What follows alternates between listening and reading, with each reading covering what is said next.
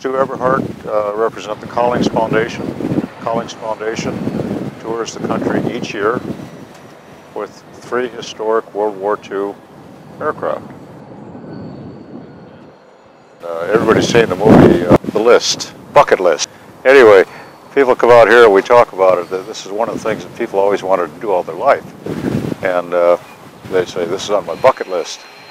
So I considered it a privilege to help them fill out their bucket list.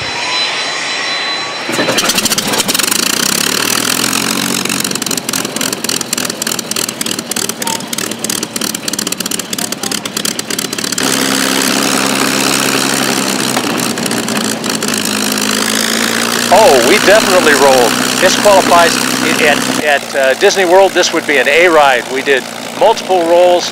I got stick time. I was actually flying. That would probably have been the scariest part for Stu, but it was a gas. It was absolutely the most fun you can have in an airplane.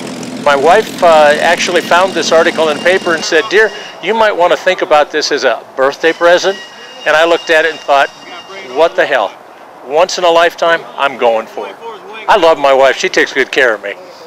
Well, most people are volunteers at the foundation. That's how we operate, and people come and go, but I'm pretty much full-time, and I coordinate the flights for the foundation. Well, it's my 2nd year of doing the flights, but I've been volunteering for the last 7 years, since 2003.